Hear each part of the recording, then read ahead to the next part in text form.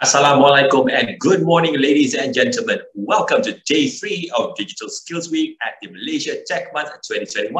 We're coming to you live virtually. My name is Hasro. I'll be your host for the day. It's my absolute pleasure to welcome you all here this fine morning, 18th of August 2021. I'd like to thank everybody in attendance for taking time out to join us today on this virtual platform, enabling us to connect even in these unpredictable times.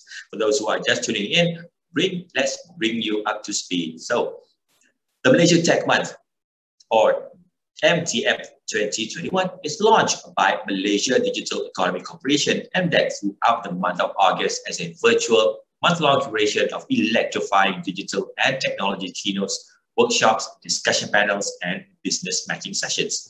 It will feature a distinguished group of local and international industry speakers and investors to share their expert thoughts and experiences in 4IR-driven digital economy. So, MTM 2021 will see programs that will allow the spotlight to be shown on digital ecosystem leaders and creators, leading-edge companies, as well as talents, enabling all stakeholders to discover new perspectives on domestic and global trends in artificial intelligence, drone tech, data analytics, fintech, Islamic fintech, e-commerce, agtech, radio games and animation, and also not forgetting the digital workforce. Before we move on, allow me to convey some housekeeping guidelines. Number 1, any questions for our speakers, you may submit them via the Q&A comment box below. Number 2, meeting and chat rooms for attendees are available for your networking convenience. Number 3, please complete the survey for each of the sessions for us to continuously serve you better. And last but not least, number 4, should you require technical assistance, please chat with our admin on the virtual platform. Thank you. Without further ado, let's go and welcome the first session of the day, entitled An Inspiring Story. Not just digital skills, but it's inspiring digital skills. Presenting this session is Haiyan, the Chief of Staff, Xbox, Designer and Inventor at Microsoft. An innovation and technology leader, Haiyan has spent the past 20 years working hands-on in software engineering, user experience, hardware R&D, service design, cloud platforms, design thinking, and blue sky envisioning. She has also served as an inventor and TV host on the BBC series Big Life Fix, inventing cutting-edge technology in support of people and communities in need. Over to you, Haiyan. Hello, everyone. I'm Haiyan Zhang, Chief of Staff at Xbox, and I'm here today to talk to you about building ideas, products, solutions toward a world that we all want to live in, where technology and culture have a role to play in building that fantastic world. I'm honored to be speaking to you at the Malaysian Tech Month 2021. It's been a challenging 18 months for all of us around the world, working, studying through a global pandemic. Many folks feeling isolated with barriers to connecting and achieving their goals. And this period has highlighted more than ever the importance of technology, communication, and culture in evolving to new ways of working and living. I'm hopeful that we will usher in a new era of technology to build towards a better world, especially from regions such as Malaysia, Southeast Asia, and Asia. But first, a little bit about my journey. I was born in China. And at the age of 8, my family moved from China to Australia. It was a massive amount of cultural adjustment in both language. I didn't speak any English. I had to learn English. In both kind of cultural outlook, the focus of where everybody spent their time, lifestyle. And so I really found myself almost alone in this completely new Western culture. It was a bit of a culture shock. From an early age, I discovered a passion for technology and problem solving. And I found through technology, there was a common language that I could share with others to talk about how do we create solutions, how do we tinker, how do we write little bits of code or software. And from there, I went on to study software engineering and became a software engineer for a number of years in data warehousing and the biomed industries. And from software engineering, I really felt a passion for understanding more about people and designing user experiences. So I went and did a master's in design and user research. I was a designer consulting in innovation and technology for about 7 years, creating products and services across industries like entertainment, finance, consumer products. And this led me to Microsoft about 8 years ago, where I led innovation teams in Xbox and Microsoft research.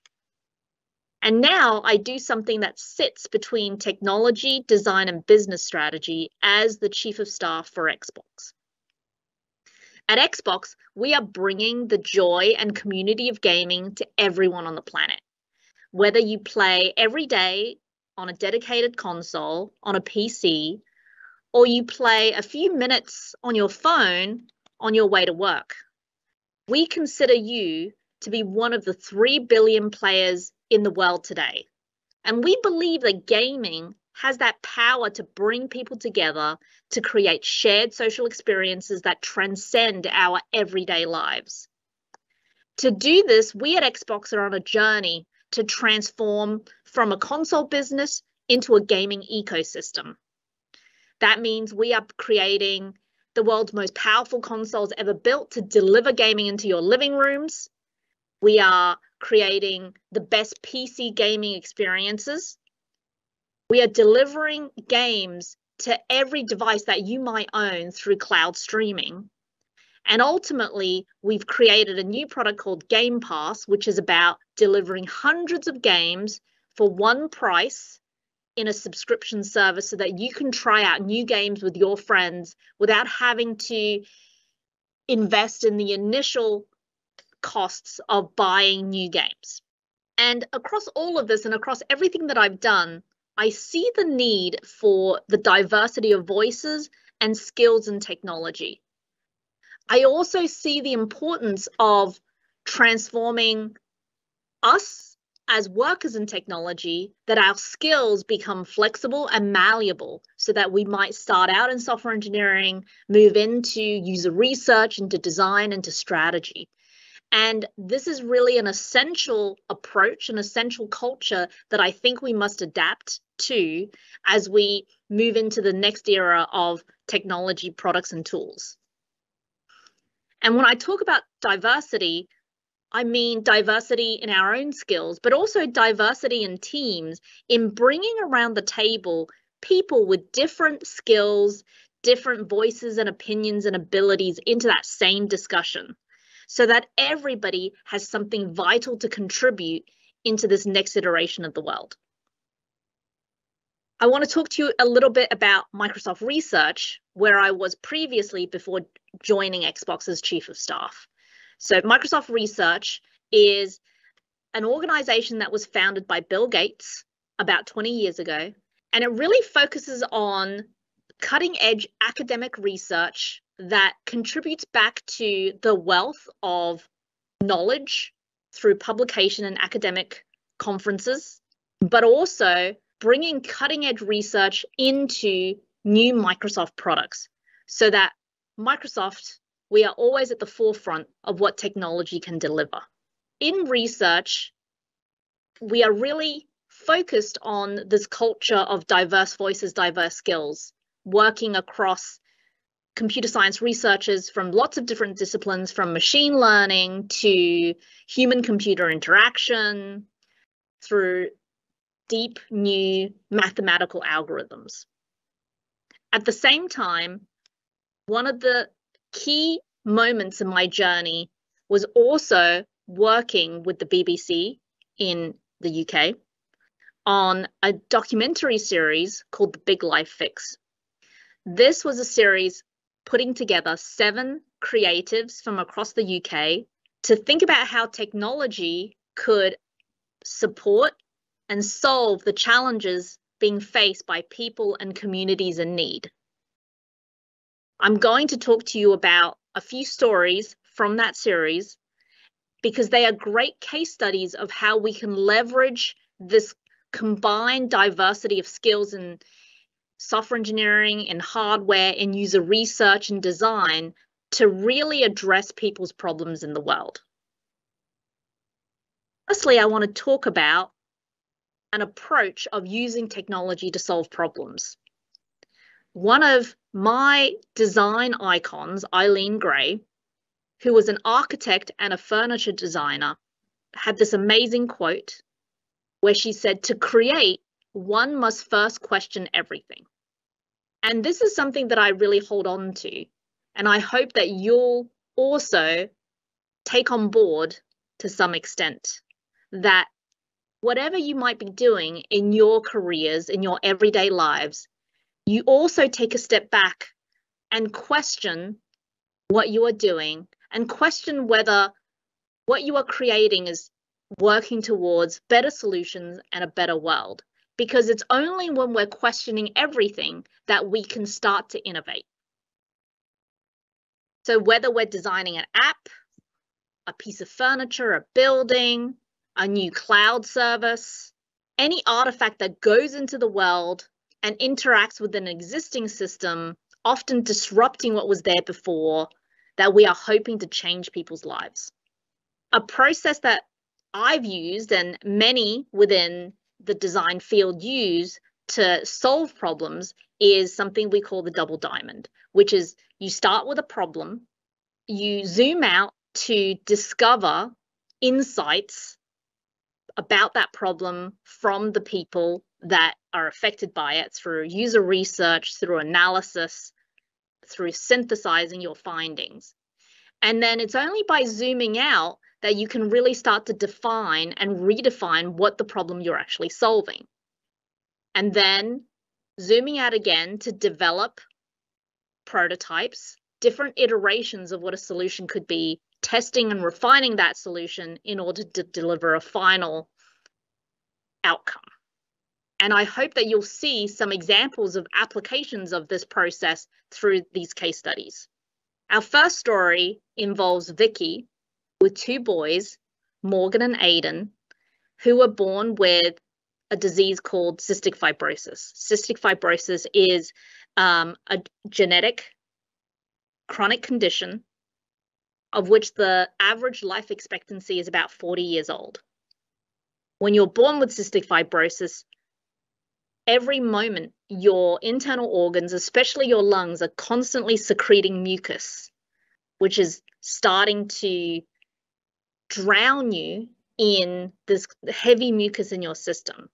And so every day, Vicky has to help her boys do a form of treatment that is called physiotherapy, where the boys use different kinds of devices. And these devices were designed in the 1950s that they blow into, and it helps to vibrate their lungs and escalate the mucus out of their system so they can output it.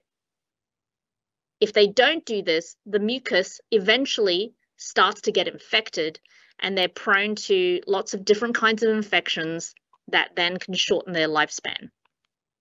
So here you can see another device that Morgan is using as part of his daily physio. Now, these boys are 15 years old and 18 years old. They'd rather be out playing with their friends than doing this laborious, sometimes painful physio every single day. And so Vicky, their mum, becomes this figurehead in their lives where she's nagging them, she's pushing them to do the physio because she knows it'll save their lives, but they're fighting with her every moment that they can. And so she asked me, how can I incentivize, motivate my boys to do this exercise? It's so difficult. I just want to be a mum to them. So as part of our process of discovery, I visited with the family to try to understand what this physio was about, what the problems were, and to just observe and discover what the boys really enjoyed. And here is one of the boys playing with his other siblings on a video game. What we wanted to do, and here was the insight, which is how do we turn this laborious activity into another activity that the boys really enjoyed, which might be video games. So we started creating ideas and prototypes of turning the physio devices into a controller for a video game. And this is just very lightweight prototyping, where here you can see a pressure sensor attached to this device, this physio device, where when the person blows on it, the pressure sensor is triggered and it can be used to drive lights or sounds or even a video game. Here is an early version of that prototype. And again, you can see the iteration of the prototype from hardware tinkering with off-the-shelf maker PCBs to something that's more refined, 3D printed. And also, you can see the incorporation of a very simple game. Through this iterative prototyping, we were able to get to some solutions that the boys could take home and use in their everyday lives. There he goes. He's taking off. Come on, Red. Look at the concentration on his face. We don't ever get that with Kizzy. And it's working. And that coughing is what's needed for cystic fibrosis, isn't it? That's loosening mucus. Blowing into tubes makes cars race. Come on, Red. Come on, bro. Come on, Morgan. Come on. This is the best thing that could ever happen for us, because I just know that the hardest thing for him to do is physio, and that is the only thing he needs to do to get better. That I'm going to be doing it probably every day now. Like, I think without mum asking me. How do we go from one prototype to 100 to 1,000 devices? When we started developing this project, many doctors and folks from the medical community contacted us and said, hey, I have patients that are in the exact same condition. We have kids in our hospital wards that would love to have this device. So then we sought to scale up our product through key partnerships. We worked across Microsoft, the University College of London, Great Ormond Street Hospital. And through all of this, the aim was to see if we could take that one insight of, hey, how do we transform this laborious exercise into gaming, into something that thousands, tens of thousands of children across the UK could do. The other piece that we recognized was that we really needed to create bespoke games for this device, because the controller only had the breadth to control these video games. And here is where we needed a diverse set of new thinking, new skills.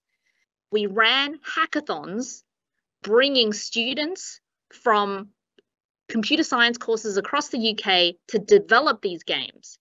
And so it's really about that diversity of teams to create this ecosystem to support these kids with cystic fibrosis.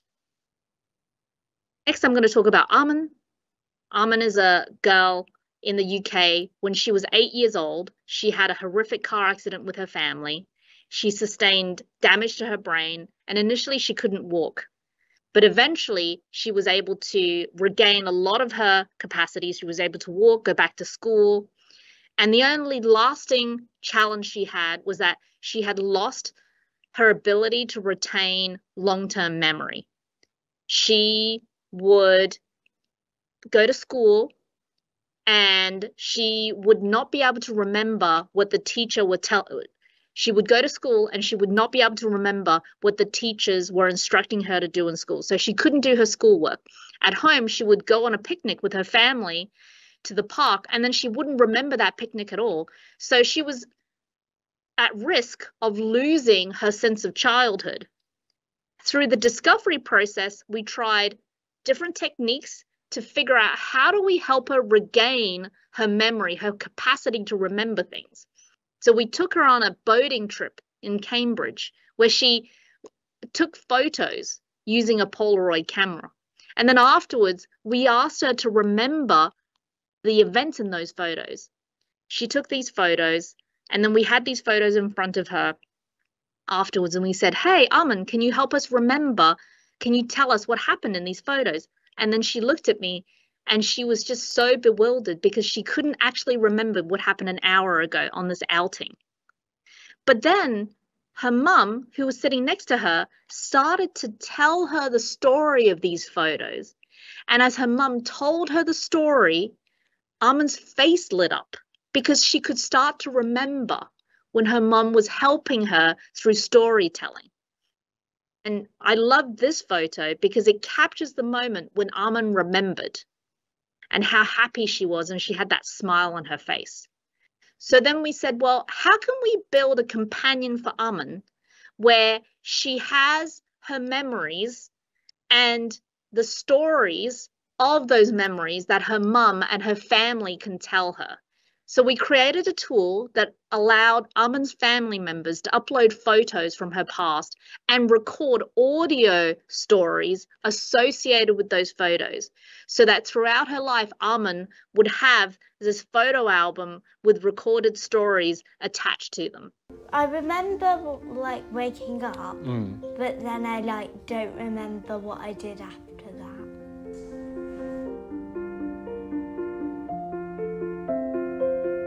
We went for a family wedding. We just literally remember waking up in hospital. They kind of just said, she's not going to make it. Everything was baby steps. She literally had to learn how to eat again, how to talk, how to walk. It was almost like having a newborn baby. And then we can perch. What was the third instruction? Can you remember? No. I think we need 2 fixes.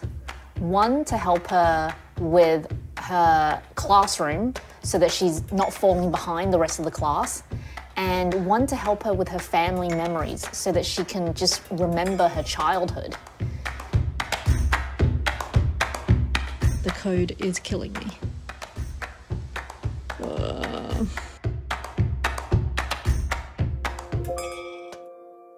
It's a tablet that sits next to you. So as the teacher is giving the lesson, you'll see the text of what they're saying appear on the screen. If Miss Powell says something, I can just play it back on this. Yes. And so if you try it, there. So There you go. And then the other thing you can do is in class, if Miss Powell says something. First time that you joined in Monopoly. I don't remember that. But you still had that smile on your face, Aman. I remember that. I remember that. So just to be clear, it works. Yes, it does.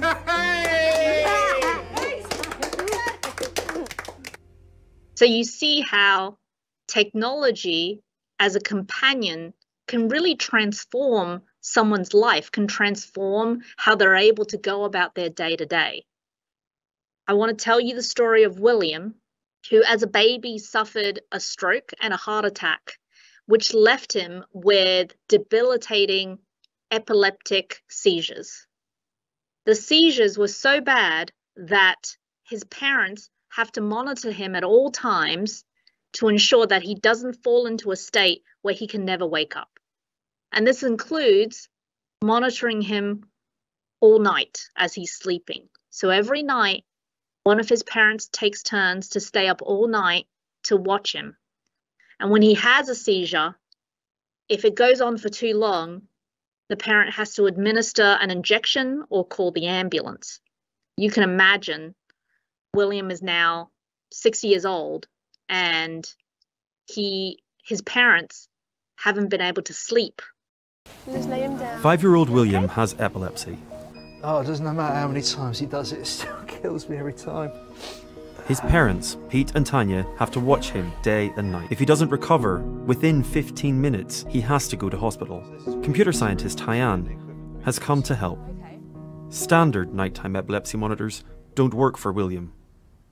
Unfortunately, it's never picked up one of William's. One, he's too light.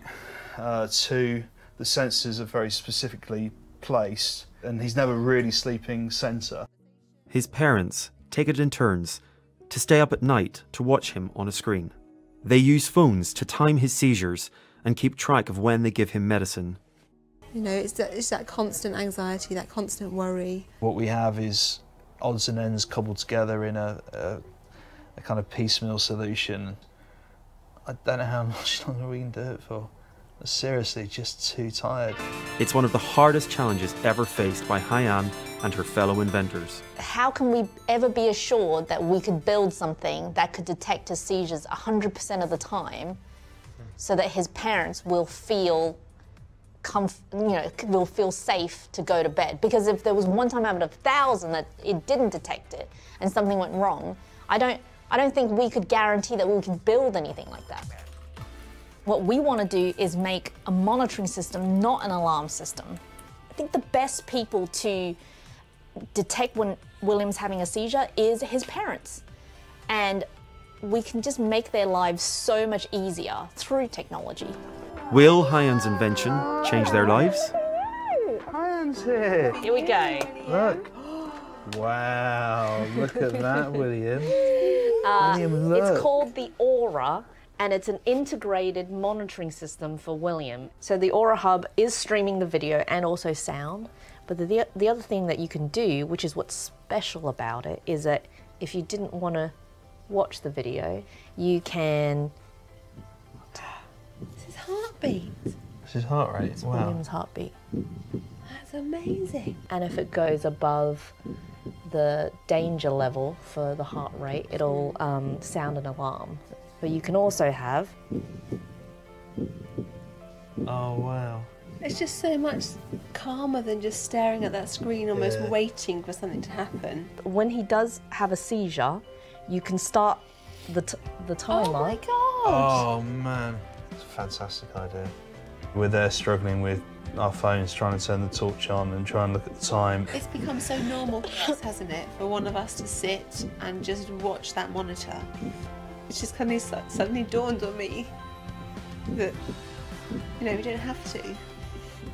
Oh. Thank you. It's going to massively help.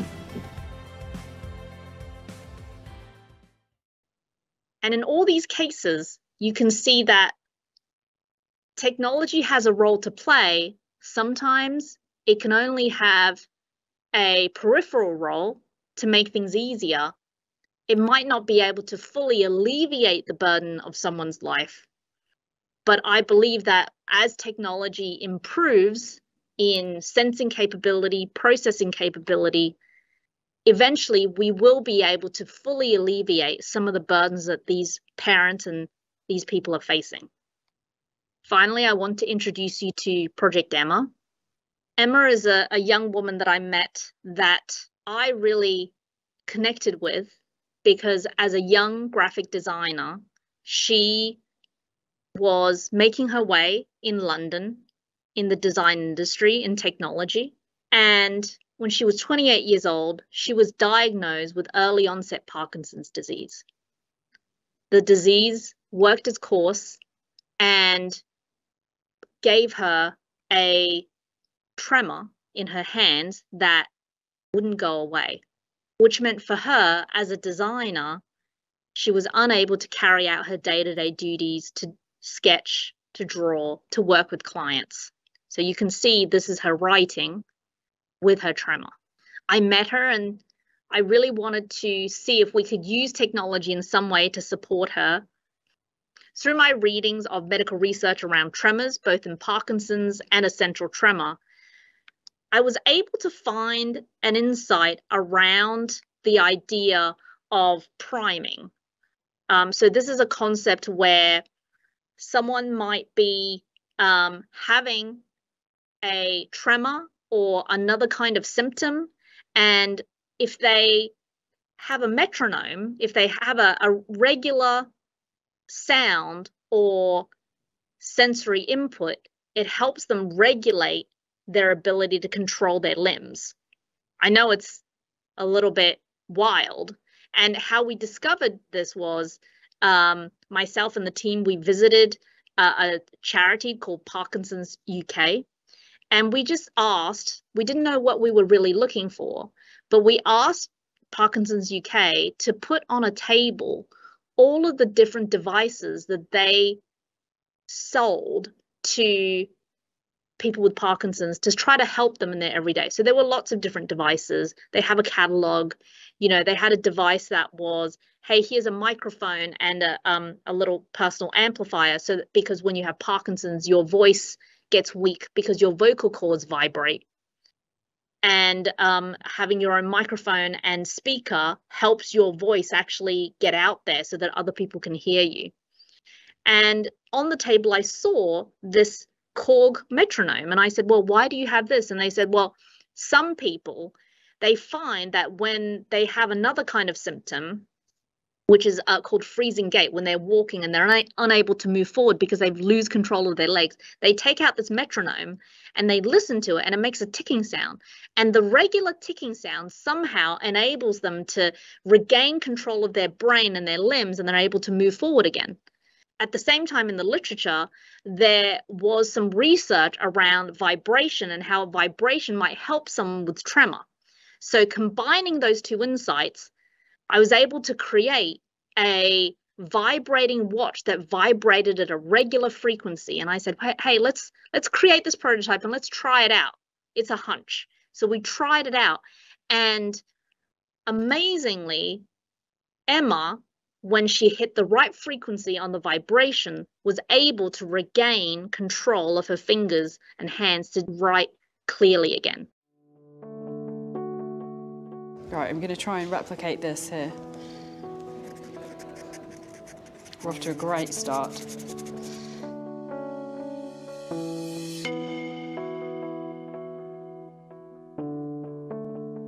I tend to kind of just avoid doing sketching and writing now because it's not really worth it if you get something like that.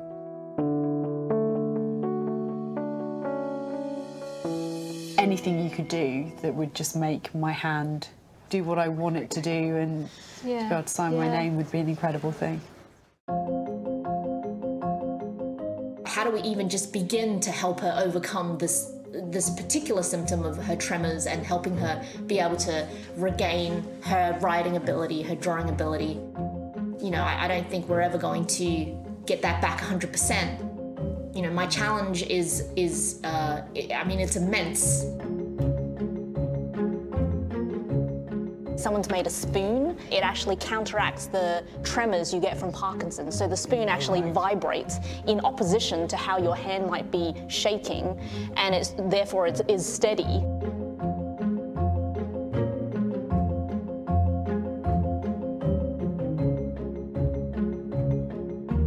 I'm making a very rough prototype. And what this board does is I can connect into it through these wires, these tiny coin cell motors. So these motors will vibrate. Hello. Hi, I'm Alison. It's affecting something. I don't quite know what's happening. Something is going on with it. What this is doing is it's short-circuiting whatever feedback loop there is between the brain and the hand that's causing the tremors. I'm on to something, right? I'm on to something.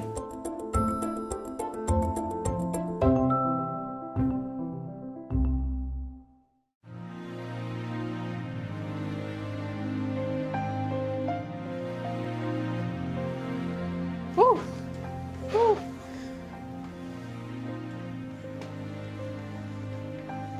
Jesus Christ.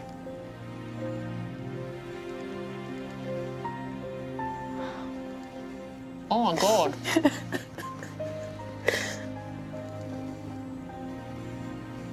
It makes me forget that I have a tremor. I haven't drawn one of them for a long time. I'm so casual about it. Yeah, I'm just going to draw a straight line. I've actually just written my name for like the first time in ages. I can't believe it. Mum, it's called the Emma. Oh, brilliant. It's got my name on it.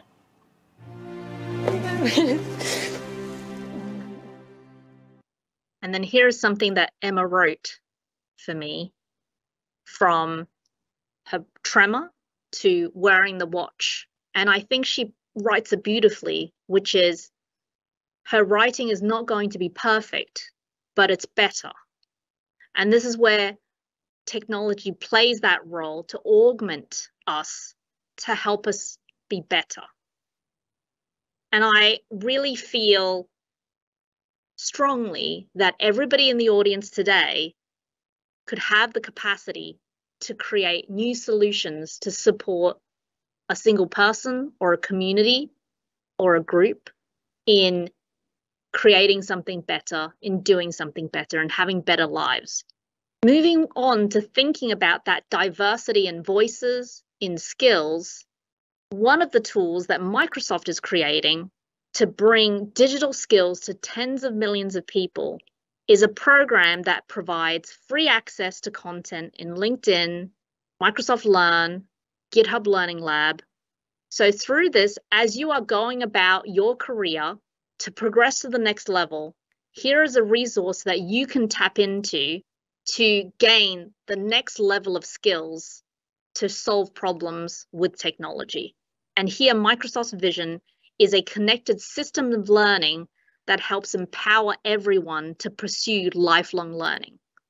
That is an approach that I truly believe in. Every day that I come into work, I'm always learning. And I consider myself to be on this journey of lifelong learning. As you think about your career, it is valuable to look at what are the different career paths out there and how do you move forward in yours, or how do you transition between career paths? This tool, I believe, will help you do that. Across Xbox, we have a diversity of roles from engineers to data scientists, to program managers, to user experience designers, to researchers, to business analysts. Every skill has a role to play in this technology future. We hope that this can be a tool to guide you in that future. At the same time, it's also very important for us to think about at the macroeconomic level, what are the trends and the data insights that can help governments and institutions to plan for their education curriculums and their career planning for their constituents. So that's why the tool is also surfacing trends for employers and trends for governments. Another aspect of upskilling and learning that's very important is to connect learning new skills with tangible and sometimes fun case studies. In this example, we are leveraging basketball stats and the new movie Space Jam to teach people about machine learning. So here, someone who can take on this course and use real basketball stats to learn the basic programming methods and tools for doing machine learning and predicting the next sets of stats. I wanted to tie together my personal journey with all of these resources and the importance of embracing a growth mindset. That's been one of the biggest changes at Xbox, to embrace the idea that rather than a know-it-all culture, we can build a learn-it-all culture. At Microsoft, our CEO, Satya Nadella, talks about lifelong learning. And going back to my childhood in China, that's been an approach that's really worked for me. Thank you so much for your time.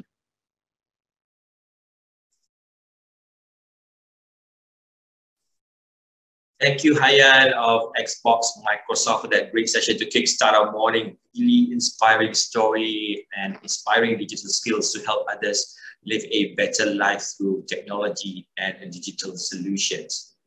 We will now be moving forward to our next session of the day. It will begin very shortly. So do click join session and also complete the survey for each session for us to continuously serve you better. And in the meantime, do visit the hashtag MyDigitalWorkforceWeek at mydigitalworkforceweek.my, where we have over 5,000 jobs available from 100 companies across the industry. So for more information on the details, check on the comment sections at the right. See you in a bit.